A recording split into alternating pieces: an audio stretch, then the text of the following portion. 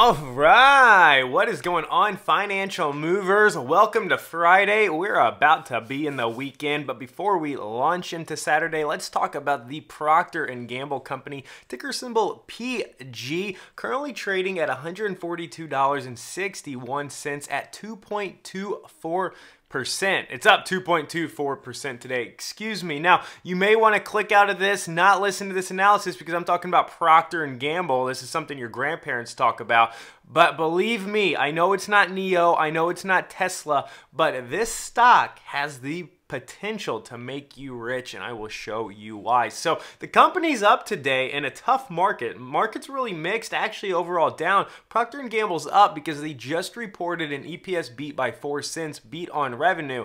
Now you might say that's nothing, but here is really why it's exciting. So they just reported their Q4 2021 earnings, so that means that they will now, in terms of accounting, be going into fiscal year 2022, and they had their organic sales were up for 4% for the year. Now this is big because Procter & Gamble, I mean, has these world iconic brands, okay? They're the owners of Oral-B, Pampers, Pantene, Tide, Dawn, Crest toothpaste and toothbrushes. And if you're like me, you probably use about 5 of these products on a daily basis. So not only are they growing these organic sales numbers that are up 4%, that means that they're growing their core brands all around the world by 4%, but you know, they're core brands that people are using every single day. So that will really help continue for them to pay out a dividend yield of what they're paying out at 2.49%. Now, to top it off though, they're not stagnant. Looking ahead for fiscal year 2022,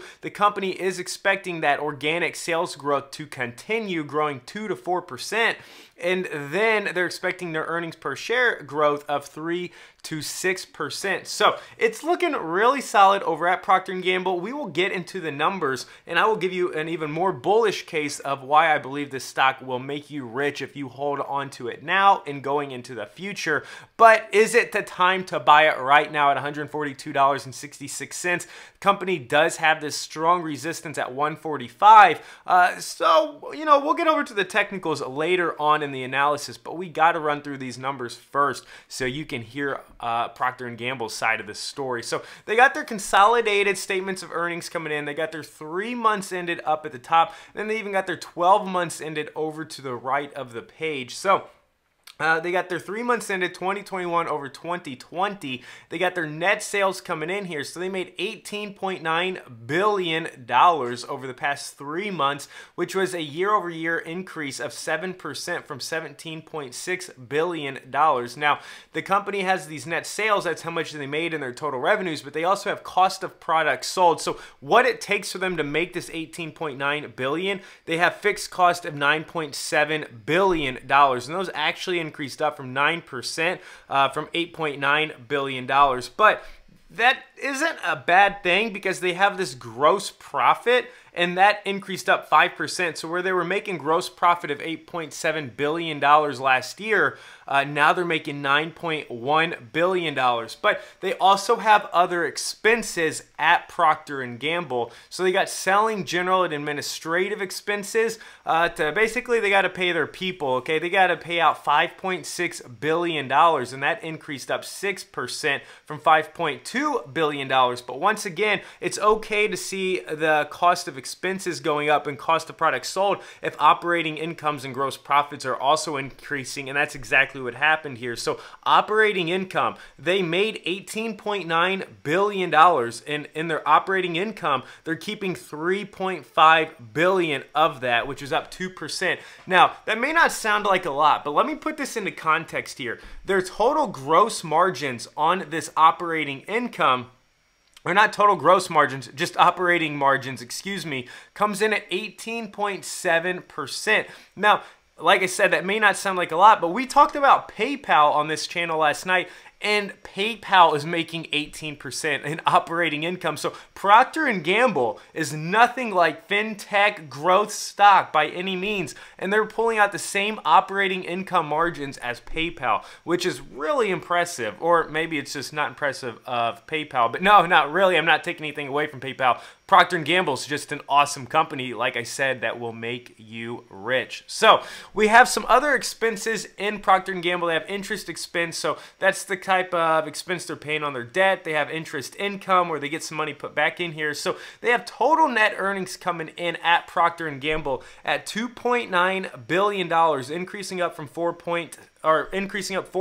from $2.7 billion year over year.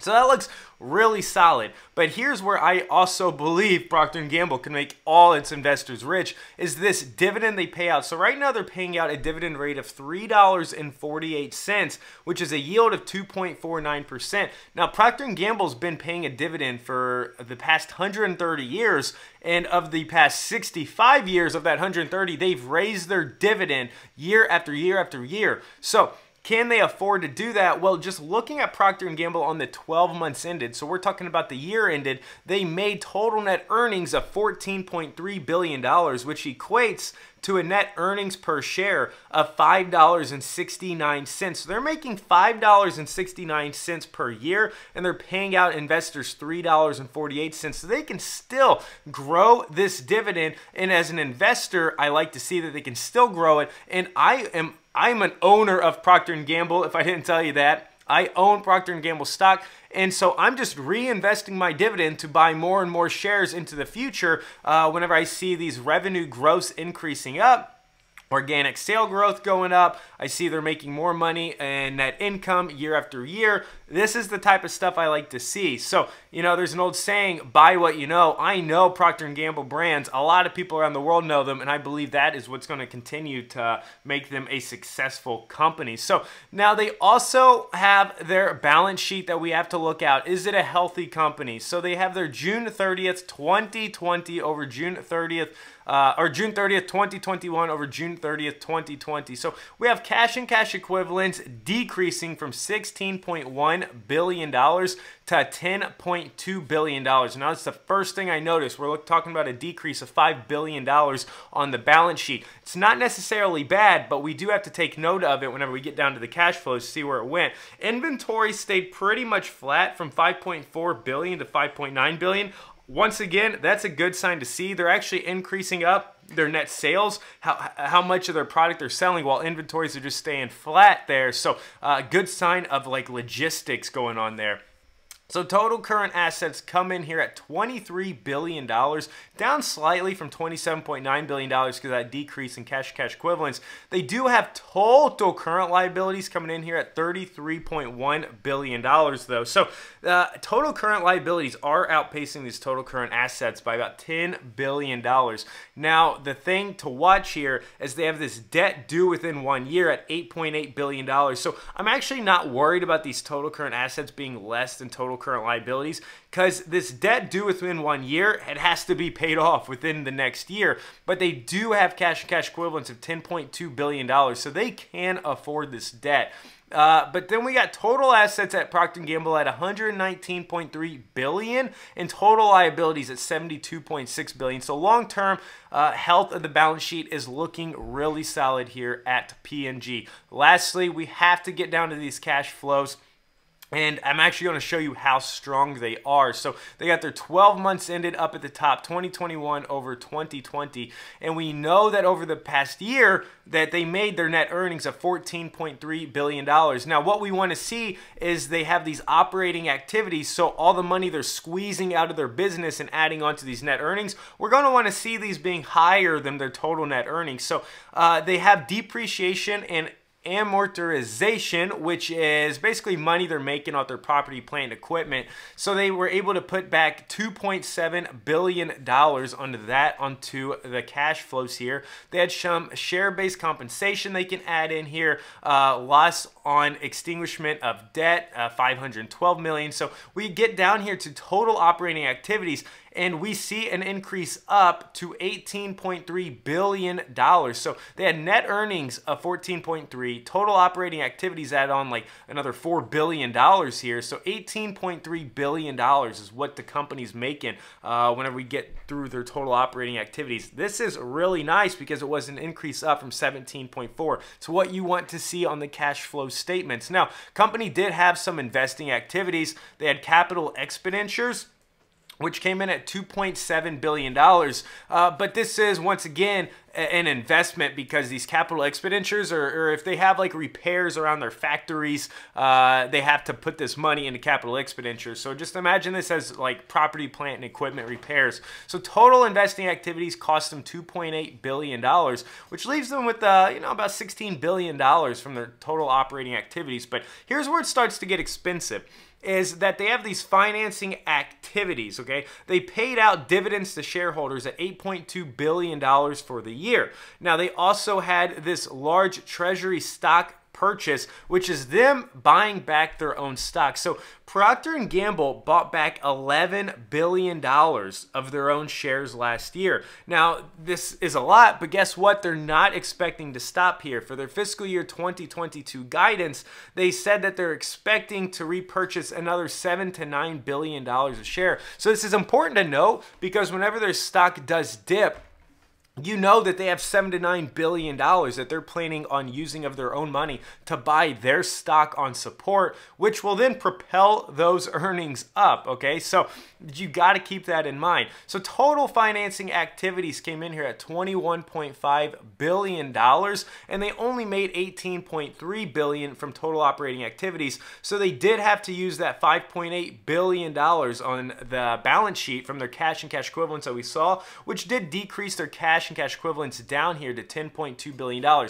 Now, is this a bad thing? You have to ask yourself, Procter & Gamble isn't like PayPal. It's not like AMD or Nvidia. They don't have to put this money back into research and development. Sure, maybe they can, create better logistics lines, but they don't have to create like cutting edge technology. And this is why they can afford to pay out $8 billion to shareholders and $11 billion of stock repurchases quarter after quarter, or year after year. This wasn't one quarter, but year after year. So just really keep this in mind. They're going to be paying back their own stock. Cash flows are looking good. They expect organic sales to continue increasing up, and they're expecting to make more on an EPS basis for next year than what they did this year. This is everything you want to see in a stock and something that will make you a long-term winner. Buy and hold stock is this one right here, Procter & Gamble, if I've ever seen one. So they're currently trading at 142.38. Is it a buy right here? Well, me being a buy and hold person with Procter & Gamble, I'm looking very long term. I say yeah,